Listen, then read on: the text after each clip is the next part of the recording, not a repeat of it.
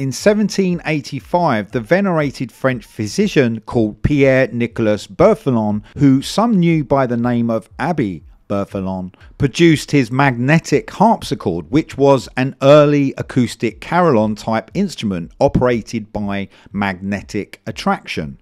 He replicated Benjamin Franklin's flying a kite experiment to attract lightning to investigate the benefits of electricity and health. He also tried watering plants with electrified water delivered from an insulated barrel on a trolley that could be trundled along by the gardener between the rows. In 1783, he published Electricity from Plants, which included a description of the first electroculture tool, the electro-vegetatometer. Bertholon set up miniature lightning conductors to collect electricity from the atmosphere.